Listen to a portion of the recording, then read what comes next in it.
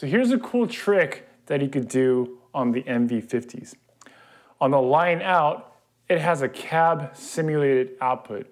So basically it's emulating a speaker cab inside the actual amp itself when you're running the line out. Or so if you want to use your own personal IRs and you want to bypass the cab sim, you want to plug it halfway into the line in. So right now I'm plugged into it all the way in and it sounds like this.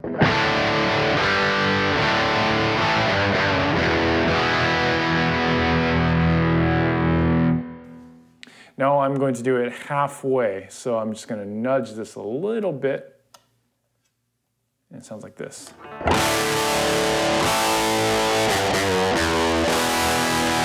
So you're completely bypassing the cab sim, so you're getting this really dry, sizzly sound, which basically what the amp originally sounds like without a cab. So